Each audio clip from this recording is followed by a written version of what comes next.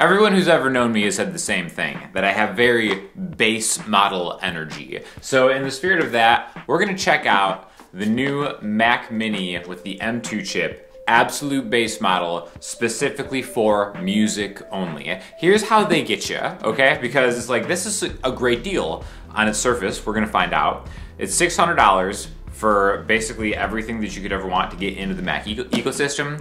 It's just a little box that connects to a monitor and all your other peripherals and stuff, right? So $600 seems like an incredible deal. It's actually only $500 if you can get a student discount. So if you can go find yourself like a Zoomer and trade them some Fruity Pebble vapes to just accompany you to the Apple store, you can get it for $500. I was not able to do that. I paid the full $599 for this bad boy.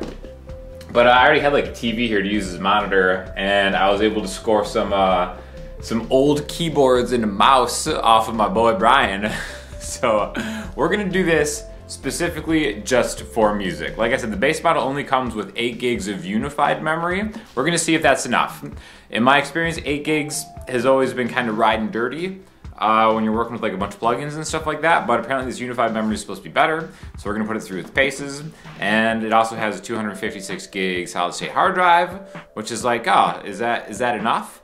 For video editing, I would say it's not enough, so this is not for video editing.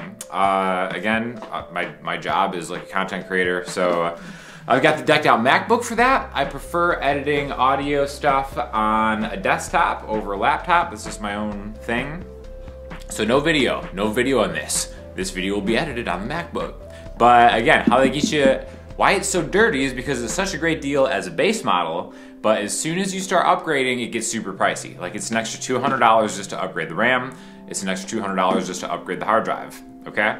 Now, why that's also dirty is because you can't do it after the fact. You have to decide right away. So stick with me the next couple of days. I'm gonna be putting through its paces, making some music, using a lot of plugins, doing acoustic and analog instruments. And we're just gonna see if I wasted a bunch of money and this isn't gonna be good for me, or if maybe this is something that is like a super attractively priced, reasonable thing that you could do. Another thing, if you're an Apple product owner, you're gonna know that you have to keep this box forever and never use it again. So make sure that you have space in your house or apartment just to store an empty box that you just feel bad throwing away. Another thing about the base model is it has less ports, but it has enough, okay? So it's got 2 USB-C, one of those I'm using as the monitor out, the other one I'm using going into my interface. It's got 2 regular USBs, one of them I'm just going into my keyboard, which I got the sweet old one that has the ports in it, so the mouse is part of that. So again, you can get a hub. Yeah, that's basically it. It has a little bit of a speaker type thing built into it, but other than that, it's cool. If you're worried about doing like Zoom meetings and stuff, the newest OS also uses the continuity feature where you can use like your phone as the camera for like, you know, if you have like Zoom meetings and stuff like that. So we're good to go on that. Okay, so the first test is just to see how fast it kind of downloads everything and how much room is left on this tiny, tiny hard drive after I have everything. That's the other thing, is like how big are the system files and stuff once I get everything that I feel like I need to start working in Logic, what I use, right? So everything is lightning fast so far. Yeah, like I said, it's 8 gigs, 256 hard drive. Once I had everything installed, so what I mean by everything is Logic and then the assortment of most of the audio plugins I use. Now again, you can keep some of these, especially like plugin-wise, on like external hard drives, but I always prefer to have the stuff that I use most of the time natively on the drive. So let's see how much space we have left after installing all my Arturia software synths and plugin mixing effects and stuff, and then a couple FabFilter ones too. We have, okay, so about 200 gigs available out of the 250 that it ships with. So what I consider to be the system files, the operating system, Logic, and then the main go-to plugins that I think is probably most people would use. That takes up about 50 gigs out of 250. So you have the rest to just kind of work with, or, you know, download high resolution cat videos or whatever it is that you're doing to help you be inspired on a desktop. So now let's actually go through the experience of what it feels like to make music. Now, I'm not gonna be giving you like benchmark tests. You can find other YouTube channels to do meaningless benchmark numbers, like, oh, crunching this for 15 hours, this. That's not what you're gonna see here. This is gonna be more plain loose by feel and how this stacks up compared to my loaded iMac I have in my main studio, and then even if I have to work on my laptop around here over the next couple days. So let's see how it goes. All right, so here we go, some real life examples. Right now I am working on an ambient kind of background yoga music track for my girl Banana Blondie. Shout out, link in the description, best yoga influencer on earth. So this is an opportunity that's gonna be all digital. I have 20 instances of the Arturia plugin augmented strings. So it's a lot of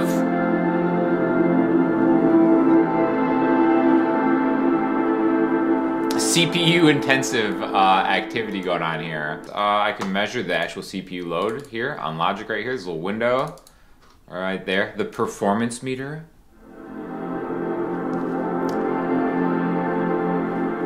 This plugin's great. So yeah, basically, like I said, I have 20 instances of this open. This is way more than I would ever actually use, but it seems to be handling it pretty well, pretty responsively.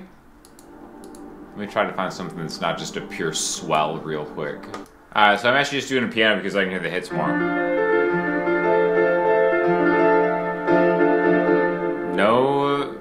No delay or anything. Which again, super impressive for 20 instances. Just so you know, gear-wise, I'm just playing the Arturia Minifreak as a MIDI controller, and I'm going into the Avid Mbox Studio, going in through Logic. But yeah, let's just kind of bounce it, see how long it takes. And then maybe I'll do something with a little bit more analog instruments just to check that out too. Yeah, so again, I think it's super dirty that it's $200 extra just to upgrade either the RAM or the storage. So at that point, it goes from being a very affordable base model computer, which is the whole reason I want to do this video anyways, to see if like the base model one is it, because it's such a good value, but can it really handle everything? Like as soon as you start adding upgrades, then you're well over like $1,000 machine, which, you know, still worth it for sure. Like my MacBook Pro is amazing, but it was not a good deal by any stretch of the imagination. So, you know, this is why we're doing this whole thing. All right, so it took like 4 minutes to export a 6-minute song. I would say that's a little longer than it would have taken my loaded computer to do, but I still feel like that's reasonable. So I'm not upset about that. But like I said, I have played with computers that do it a little bit faster, but again, acceptable, adequate bounce time, especially considering the just amount of tracks that I have going on in this session. I was just gonna throw down a little bit of acoustic guitar solo jam, see how it goes, see how it compares to my usual experience. Let's do it.